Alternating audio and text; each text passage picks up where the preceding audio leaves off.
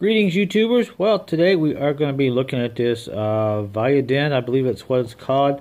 This is a professional automotive diagnostic solution tool, and this one here is for GM. Now, they make different ones for Fords and so forth. This one here was about $130 or $40. Wasn't very much. The reason I bought this is I need to go in and do a crankshaft relearn on my 2006 Trailblazer that I did a video on earlier.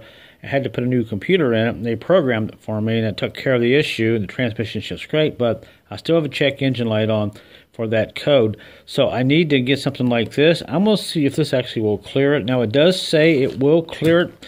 On the back here, there's a long list of everything it does. This one here is the iLink 400. If you get to 460, it doesn't do everything, but over here on the left side, all these dots, does all this stuff here.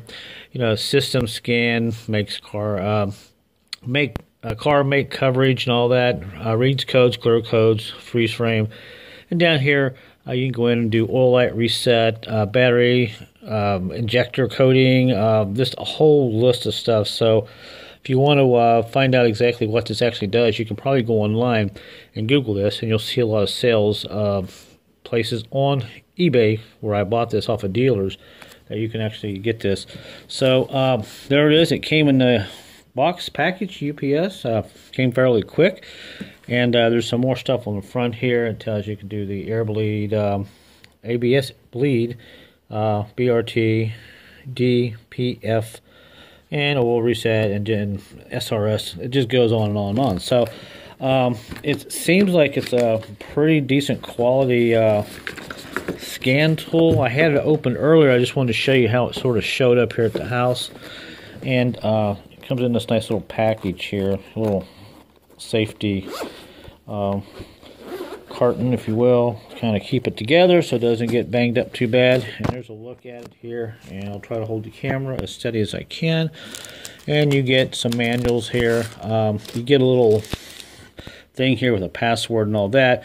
Now, they want you to go online and set this up right away. Kind of put your password in and kind of just set it up.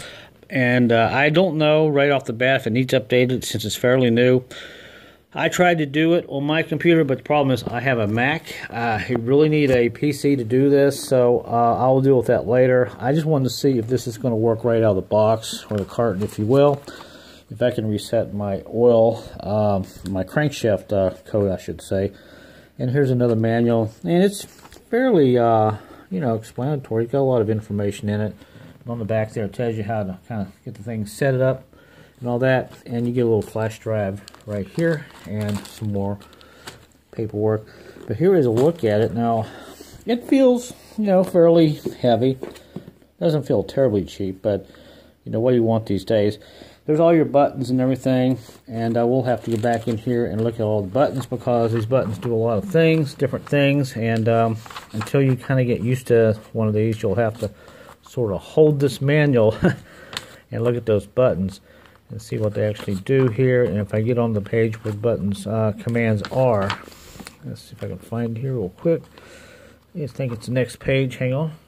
All right, there you go. It's actually on the other manual that was inside. You can see there's all the commands for the buttons and everything, so you'll probably have to have this out in order to kind of get used to it and everything, but we'll see what we can do with that later. But what we're going to do, we're going to see if it'll work straight out of the box. I'd love to get that code crank sensor relearn done, and it says this will do it. So we're just going to try it right out of the box and hook it up, take it out to Trailblazer and see what we get. Then after that, I'll figure out how to register it and all that on the PC. It's fairly simple to do.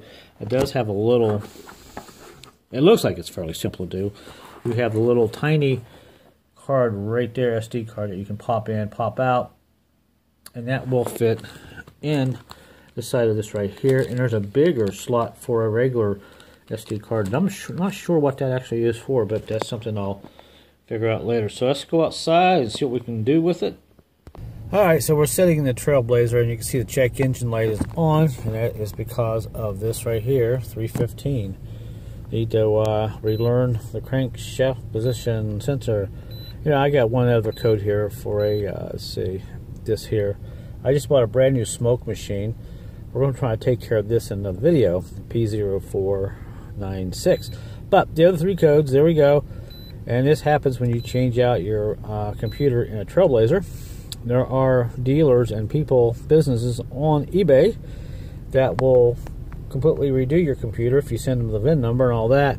I don't know about Ford and other automobile manufacturers, what I'm trying to say, but I know GM you have to do this. So I just wanted to show you that code, and now let's go ahead and hook up our new scan code reader. Alright, so there is that, and you're going to see it light up for the first time just like me once I get my hands down here and find where to plug this in at. And once I get it plugged in, okay, it lit up on its own. That's pretty responsive, pretty fast. The cable's getting pretty warm, so I don't know if it'll stay here. I'll have to kind of set this somehow where you can see it. Alright, let me get situated here a little bit better. Alright, so there we go. That does OBD, 2 codes, so let's go ahead and, like I said, I don't know how to work this thing. We're just going to wing it right off the bat. Let's see what we got. See what she does. I've got 7 scan tools, so alright, so well, seems pretty simple on, yeah. Okay. Let's read the code. So we have restored codes. Yeah, well, okay, so that seems to work. So let me just hit this one here, so escape. Alright, let's do pending codes. Alright, there we go. So crankshaft and evap. Cool. Alright, so get out of this and let's go see what we can find. Well, you know what, I'm going to have to go back a lot farther. Let's just go ahead and scan down through here and see what we have. We have a lot of component tests, modes, presence, system status. Oops. This is back here. System status. Let's see what we got. Alright, codes found too, and all that. So this will be fun to play with, but we'll just scan all the way through here. Erase codes, live data, freeze frame. Let's go see what the live data looks like just for the heck of it. Well, it's pulling up the pins pretty fast, so I'm shooting this with my little cell phone, so hopefully the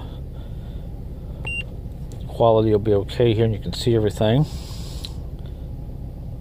Alright, so it's come up pretty fast. Seems a little faster than my other tools. Intake manifold, vehicle speed sensor, throttle position sensor. So we'll go all the way down here. Let's see. Let's do. See if it'll do a graphic. Oh, it does graphs. Okay, cool. Graph 1. Well, that's pretty cool. Okay, so it does that. I wasn't sure if it even did that. I just wanted to clear off the crankshaft code. So let me restart my camera real quick here before it overheats. Back. That's graph 2. See what we got. Oh, okay, cool. That's pretty responsive. So far so good. So let's get out of here and see what else we got. We got all right, we'll go to GM, and we got the tool symbol there. That's probably where we want to go, but let's go into GM here and see what we got here. Maybe some stuff in here. Like I said, this is all new, and you know, just bear with me here. If you're going to buy one of these tools, you want to see what it does. You're going to find out, I guess, here through the buttons and all that. Yeah, establishing vehicle communications. Maybe I'm somewhere I shouldn't be right now. I don't know. Okay, I'll see how long this takes. All right, there we go. All right, 2006 truck, 4-door, carb. All right, well, okay. Oh, there we go. Powertrain control, body. Oh, this is what I really wanted to see. I may do a separate video on it, but look at this digital radio receiver. I think I can go in and put a different radio in here because this one's kind of messed up. I have another radio for Trailblazer, but it's got the code lock. I think if I put the other radio in here from the other Trailblazer, I think I can program the code through this and it'll work. That would be interesting to see. We may do that in this video, but I mainly want to see if we can get our light off. So we got all these other things here. Seat, heating, air conditioning, instrument cluster. There's just going to be, you know, there's no way I want to make a video on all this. There's just too much stuff here. Let's see what radio does. Data display. It may take a second here for it to pop back up. Cool, voltage. Tells me a lot of stuff here.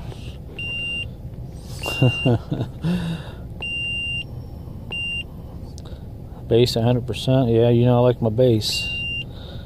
Alright, so let's just go back and see what to go for mode ID. I think this is just probably the information. Oh, digital part number. Okay.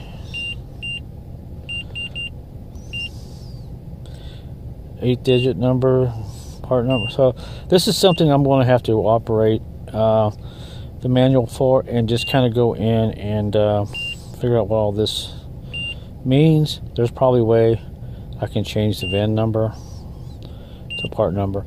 But anyway, so let's just get out of this real quick and go over to let's see the other section. Yes, to the wrench, and I think this is where our crankshaft sensor relearn should be.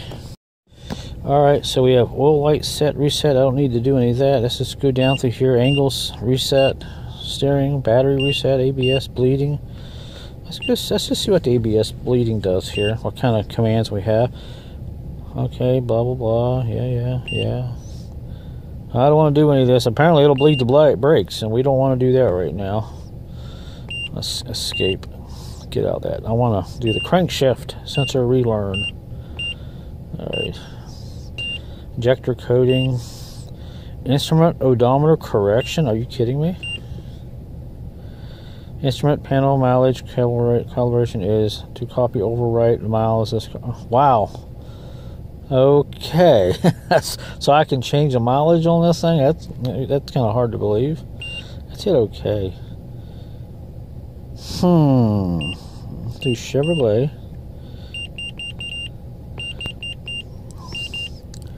All the way down to Chevrolet Trailblazer, wherever it's at. Equinox.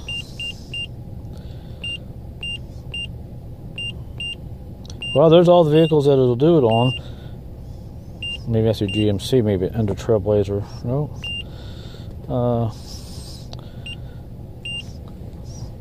Chevrolet. Spark, Track, Camaro. Where's Trailblazer?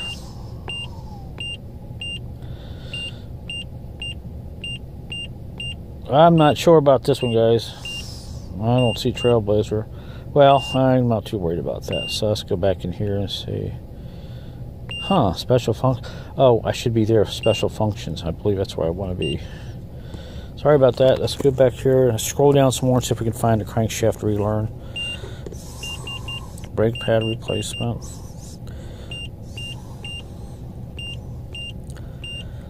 Battery reset. ABS bleeding. Tire pressure reset. Injector coding. Alright, so I'm just kind of going in a loop here. Let me see if I can find where the crankshaft relearn is on this. I did a couple of, I went through the system a couple of times off camera, so I didn't want to waste too much time, but I did find out where we do the crankshaft variation relearn. So basically you're in GM, you just hit that, it loads up the data, and an automatic section, and you have a manual section. I'm just going to go in the automatic because it'll show everything that's available right away. And now we let that load up. I'll try to keep the camera as steady as I can so it'll stay focused for you guys. And it takes a couple of seconds to get in here, but it is establishing the communications here. Now I did restart the vehicle, so hopefully that didn't mess anything up here. Alright, there we go. And there's all your information and all that. So I'm just going to hit OK. And there's powertrain, well, I need to learn to talk. Powertrain control module and all that. And you have a bunch of other stuff here. So what I'm going to do is just go right into powertrain control module. And diagnostic display and special functions. That's where you want to go for that. And You have engine controls and all that. And if you go all the way down here, there is crankshaft position variation learn. So there it is. So let's go ahead and see if we can do this while we're in here. Please wait. I'm probably going to have to do some things here with the gas pedal. All right, to accelerate, to open throttle, wide open widely, release throttle. If fuel cutoff happens, see service manual for additional information.